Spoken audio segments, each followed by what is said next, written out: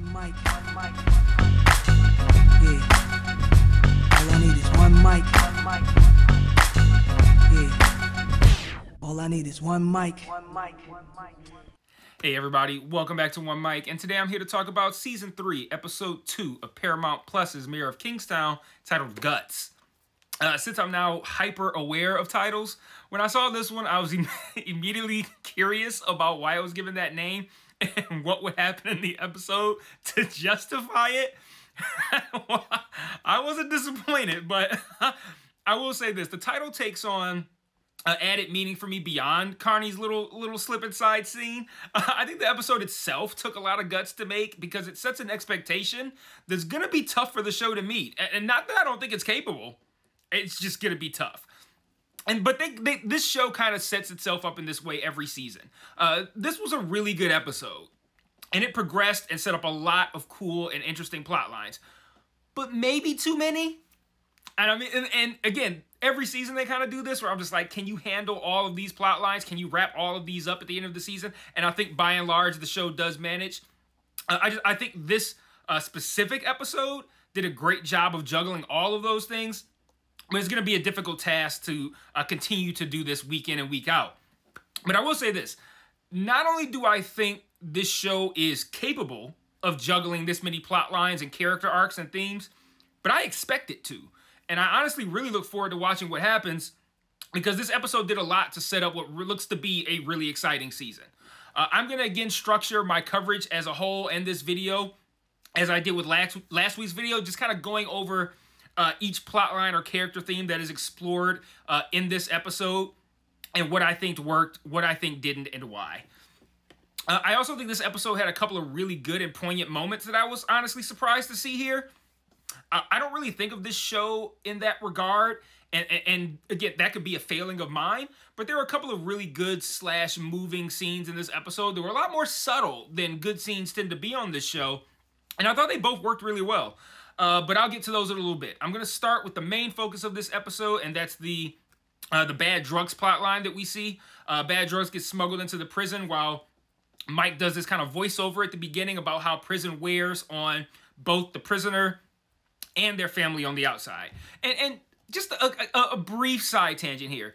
I do believe that to be true, that it wears on both parties, but it's not like the show almost presented it kind of like a one-to-one. Like they're dealing with their thing and we're dealing with an equal different thing on the outside. And yes, those of us on the outside go through a lot as it pertains to our loved ones who are on the inside, but I would never dream of, it feels like downplaying the experiences of the people on the inside by trying to make them comparable to mine on the outside. Like, I never say, man, we going through it out here too, man. Like, what did it say?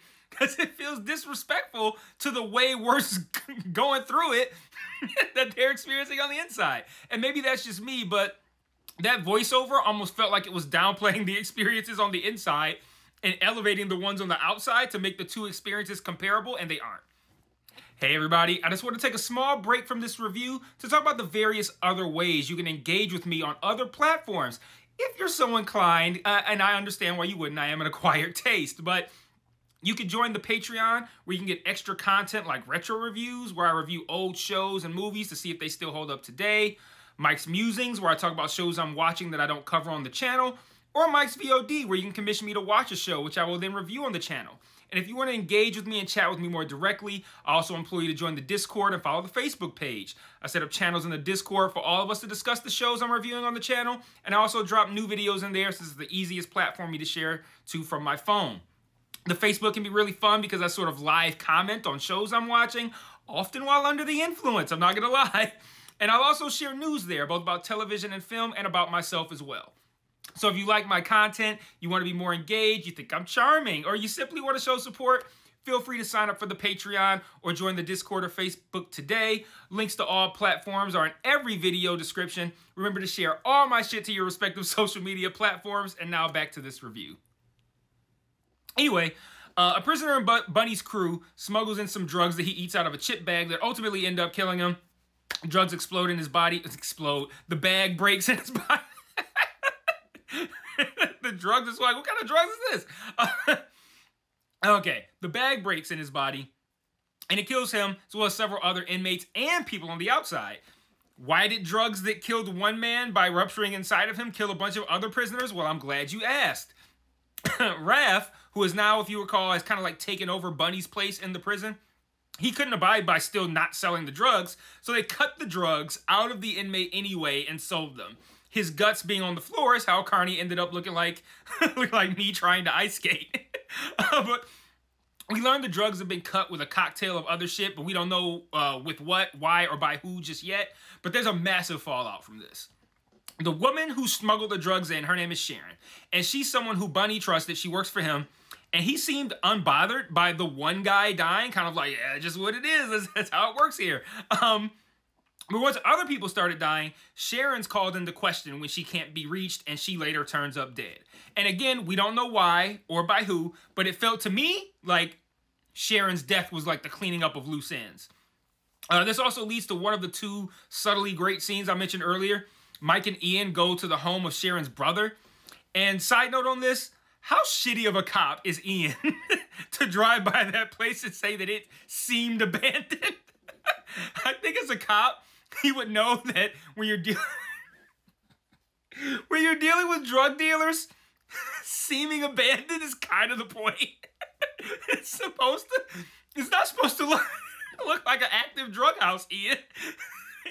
Anyway, Mike calls out how stupid that is, and then they go to the house, and Sharon's brother is in fact there. It seemed abandoned, but it wasn't. He doesn't give up any info of value, but when they tell him that Sharon's dead, he breaks down briefly, and then he grabs his trusty spoon and rolls up his sleeve, wraps his arm, as Mike and Ian just quietly walk out of the door and leave him to it. And that was a really sad scene to me because it speaks to the lives of people in that city and the role that Ian and Mike play within it. Like there was a why even bother trying to stop this kind of feel to that moment that was really heavy to me. Like that guy in that moment within like that same night, he might OD and die.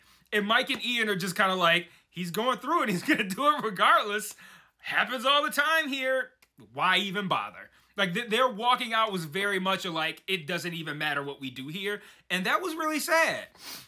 That you could convey a scene, especially when you could convey a scene like that without much dialogue. It's also in this sequence of scenes that Mike learns from Ian about Constantine, the guy from last week who created a new Batman.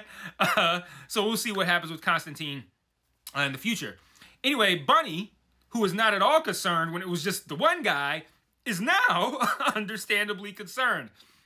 I love the moment when he's on the phone with Mike, and Mike's like, I'm going to fix it, but you can't bitch about it later. And Bunny's like, I'm having deja vu, Mike. I don't like it. And like, yeah, like last time you said that you were going to fix something and Bunny can't complain about it later, Bunny was in prison for the whole season. So I definitely get why Bunny would be having deja vu. But Mike ends up telling Raph to make a deal with a rival gang in the prison, any gang, to get some clean supply out there. Ralph mentions in this scene that he doesn't trust Mike like Bunny does and gives him kind of like this mean look as he's leaving. And part of me went, ooh, I wonder what's going to come of that, if anything. And then another part of me was like, there's no point or reason for Raph to have a problem with Mike. So that felt really forced.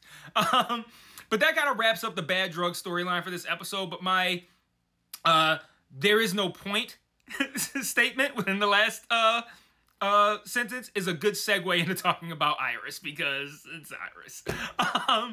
I really, truly hate Iris. Like, truthfully, why is she still on the show? She never gets anything of interest to do. At least she hasn't since season 1. And when she does, it's always have Iris do something implausibly stupid so that she can bring unnecessary and additional chaos into Mike's life. And that's it. She just seems like chaos for Mike personified, which would possibly be fine if there weren't already a bunch of other really interesting and fleshed out problems for Mike. Why do we have to give him anything at all extra to worry about, let alone something they're not going to flesh out beyond he inexplicably cares for this shitty character, so whatever the fuck she's got going on matters to him. Like, that's the biggest motivation behind having Mike involved in an Iris plotline. Like, Iris herself is a stupid character. And when I say that, I mean both in her use within the show and the character itself. Like, the character of Iris is stupid as within the context of the show, But then with outside of the, I'm sorry, within, yeah, as in like Iris within the show is stupid. But the character of Iris and her use on the show is also stupid.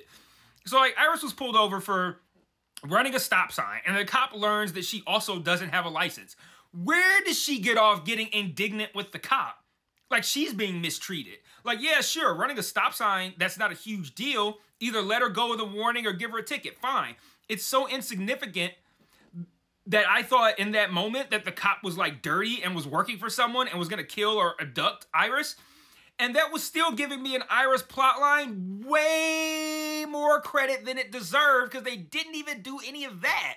She's just a poorly written character who makes inexplicably bad decisions. Like, she tries to drive away from the cop and then starts fighting back with him. And I'm just like, this is so stupid and contrived just because they were like, well, we got to write something into the script for Iris to fuck up Mike's life. But they didn't try. They didn't do anything good. You don't have to do that. And every time I see Iris, it's like she's being forced on us because they barely put in any effort into writing something for her. Like, something interesting for her, I should say. And interesting isn't even the bar. Like, just write something for her that doesn't make me hate her and make it obvious that you're forcing her onto us. And why? Like, she's not a good character. You're clearly not putting any effort into making her one. The actress isn't somebody that you're like, well, we gotta use her. Like, there's no point to this character. Like, it's just baffling to me how shitty and useless of a character she is on this show. Now Mike is gonna have to worry about whatever the fuck she's gotten herself into, and they didn't even bother to make it interesting or plausible for that character or write, like, it felt like they were just like, yeah, just put some shit in there for Iris. And it's like, you don't need to have her on the show. This show has so many different things going on. You don't need to force any one thing on any of us at all. If Iris is shitty and boring and dumb and useless and pointless, which she is, kill the character and get off the show, make it tighter, make it better.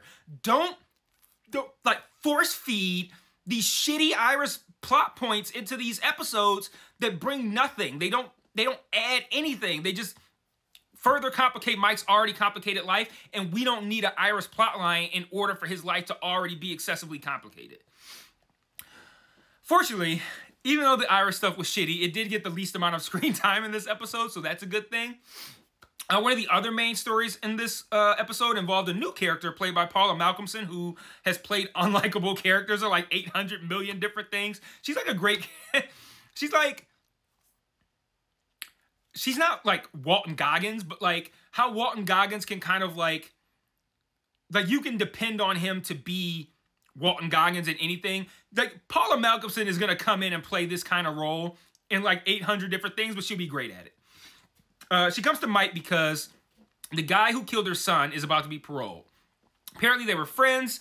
This guy killed her son during an argument, then mourned and cried with her as if he didn't do it. And she wants Mike to find a way to keep this guy in prison. But Mike finds out he's been a model prisoner and that the parole has already gone through and this guy's already free. Near the end of the episode, she pays Mike anyway for his trouble, but then she kills the guy herself. Now, this plotline has no connection to anything else on the show, which is kind of weird to me. I'm not saying that it won't. It probably will tie in, but this feels very outside of everything else that's going on. Whereas everything else that's going on feels kind of like tangentially connected to the bad drugs plotline. This feels entirely separate.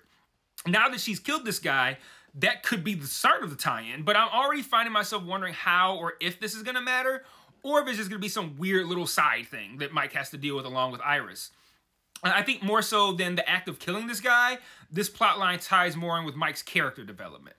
So she brings up his mom a lot in this episode and asks about what happened to the person who killed Mitch. Then later, when Kyle calls Mike to tell him that Iris is missing, he gives Mike shit for not having come to visit the baby yet. And at the end of the episode, Mike does start to come visit, but then he bails, and then he goes to get some pussy instead. You gotta love him. You gotta love men, right? You gotta love us.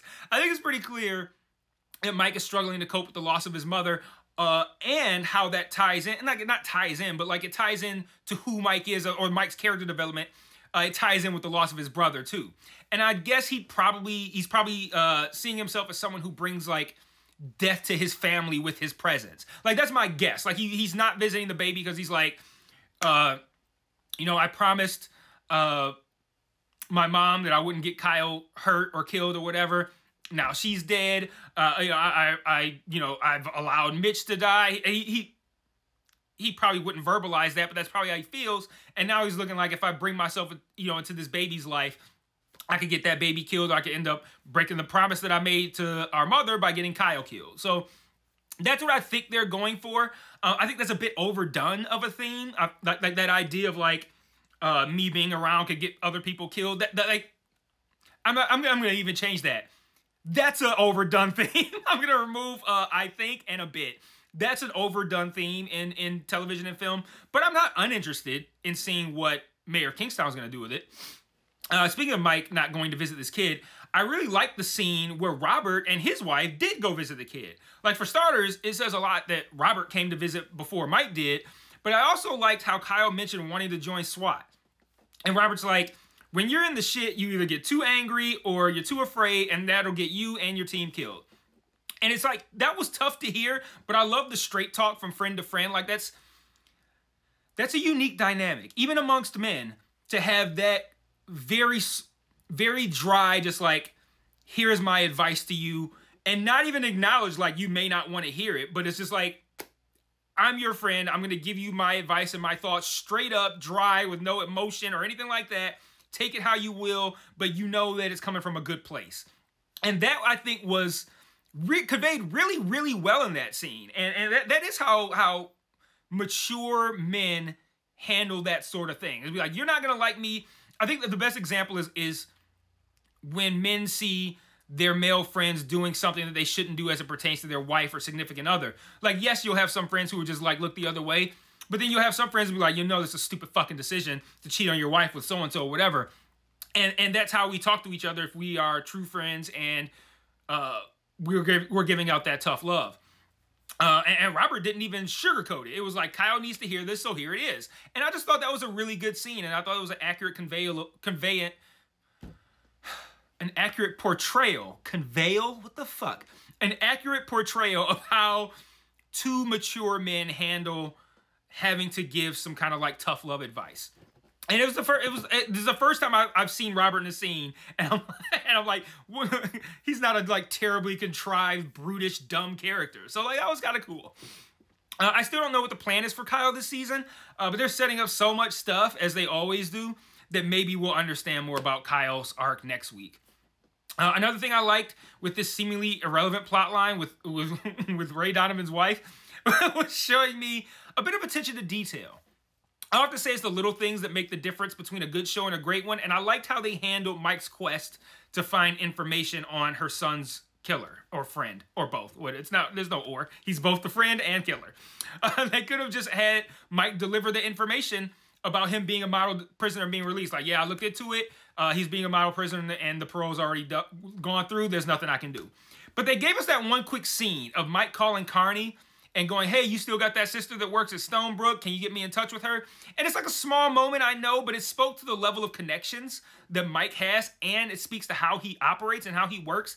And that makes Mike and the show feel more realistic by providing those little specks of detail. Like, I like that. I didn't need it, but I like that it was there. Because Mike gets given so many requests, so many requests of people, all different types of requests. And it's interesting to see how he works with these kinds of requests when he's not a cop and he's not affiliated with the prison. He's just a regular fucking civilian. How is he going to handle now this situation? But it's because of all the connections that he has. So I don't know. It was 2 sentences, but I thought like that was a cool little bit of detail. There is still not one, but 2 more subplots in this episode left for me to discuss. I'm only going to talk about them briefly because the episode itself doesn't spend too much time on them, but they can end up being a focal point next week, just like Constantine was a big focus last week, and then we don't see him at all this week. So Kareem and Carney are at each other's throats, and Carney gets busted down to digging through shit after he says what we went through in reference to last season's riot. Like, we're not going to talk about what Kareem went through. You guys know what Kareem went through last season. I understand why he was upset about Carney kind of looping himself into all that. Kareem dealing with PTSD from the riot is kind of a carryover from last season. So I'd like to see that evolve into something else. Maybe he starts to become a problem for people. And then lastly, Merle, the guy who got himself transferred after he presumably found out about Robert blowing up that meth house. He has one of the Aryan guys killed right in front of his daughter. Still don't know where that's going either, but I am interested. So all in all, I thought this was a really good episode. I thought it set up some really interesting stuff. This looks like it's going to be another really exciting season. So let me know what you thought in the comments. And until next week, peace.